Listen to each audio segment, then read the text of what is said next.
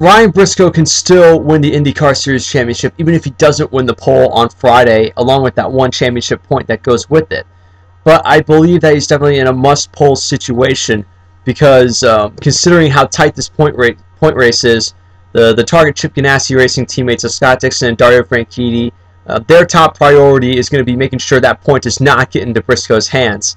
I believe getting that point for Briscoe would be a huge psychological boost for him after what happened in Japan. He had a 25-point lead going into that race, and then he had his incident on pit road, knocking down to, I believe, an 18th place finish that turned his lead from 25 points to an 8-point deficit. Had he not had that, he'd be in the catbird seat right now. So there's definitely, not only would it be able to hack into that lead that Dixon has by 8 points, it would also be a huge psychological boost for them. Of course, he'd still have to lead the most laps and also win the race in order to get the championship because unlike Dixon and Franchitti, they're basically winner take all. They just win the race, they can win the championship. Briscoe needs the bonus points plus a victory to come out of Homestead as the champion.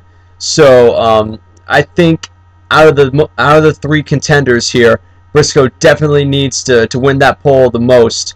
And if he can do that, I think it can definitely give him a huge boost of momentum heading into Saturday's race.